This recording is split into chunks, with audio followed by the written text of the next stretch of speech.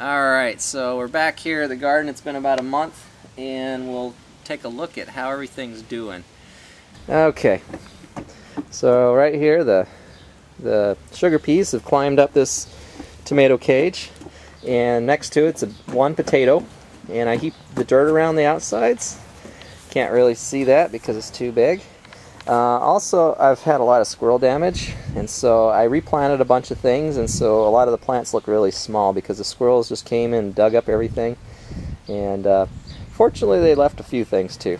So there's the tomato after about a month, still pretty small. There's some parsley. I replanted those. Here's some mini bell peppers, sweet peppers. There's some flowers. That one's marigold. Up here are some cosmos. The carrots are starting to get pretty big. There's some spinach and some lettuce. And there's another tomato. It's still pretty small, like I looked at before. There's a big radish. Let's pull that radish out. Whoa, that's a pretty big radish, all in about a month. Go ahead and take that one. Got it. Over here we got some Daddy, I think this one's cilantro. Daddy, I'll have to look on my sheet again. So We got some more small flat parsley and some quick lettuce. And then I planted some more cilantro back there. The squirrels dug up all my corn and sunflowers. This marigold right here is doing really well. It should start to be making flowers soon. The garlic, really tall. The green beans, they actually grew up and up and up. There they are up the pole. Let's see in the back. The onions are still pretty small. They're about 6-8 inches.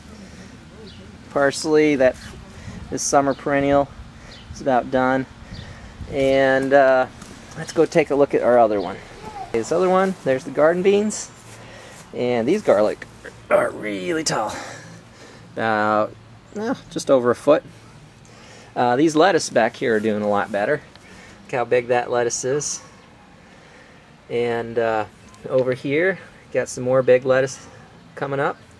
Now, my daughter wanted me to plant another flower, so there's that flower. Here's some flat parsley. This tomato isn't quite as big. And those onions back there are a little bit taller than the other ones.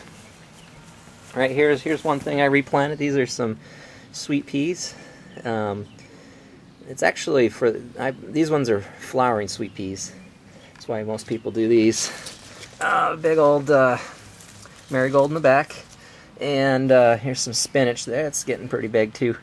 The squirrels dug up the sunflowers and corn over here again. So fortunately they left one sunflower there and one sunflower on the other side, and they're actually shooting up pretty fast. So hopefully they'll leave them alone for a little while.